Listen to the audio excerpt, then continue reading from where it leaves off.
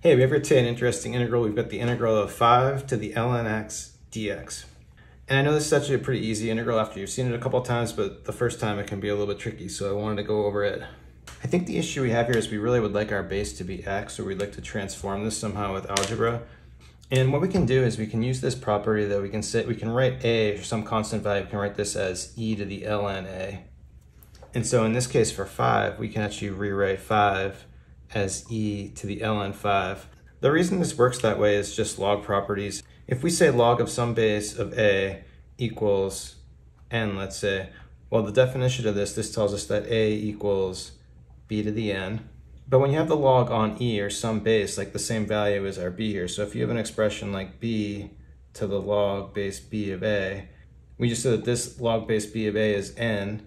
So using this first equation, we can actually substitute n for the exponent, and we can have b to the n. But we're saying by this, we're saying that this must be true, that b of n equals a, so this whole thing is a. So essentially what happens when you have the same base on the log, on the exponent, this basically cancels and you just end up with your a here.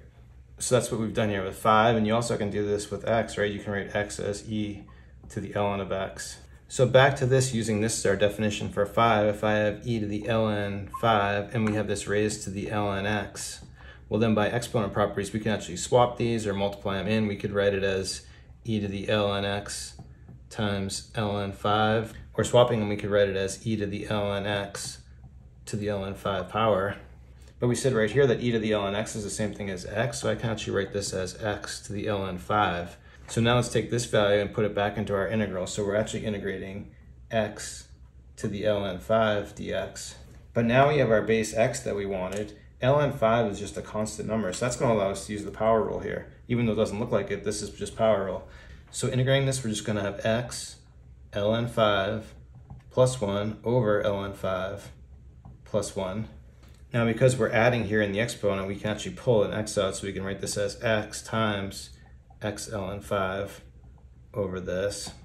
But x ln 5 is this right here, and we found this is the same thing as our 5 ln x. We can write this as x times 5 ln x over ln 5 plus 1 plus c, and that's it. So really this is just a problem all about log properties and exponent properties, but it was still a pretty good one. So I'm going to stop it there. Thanks everyone for watching. Have a great day.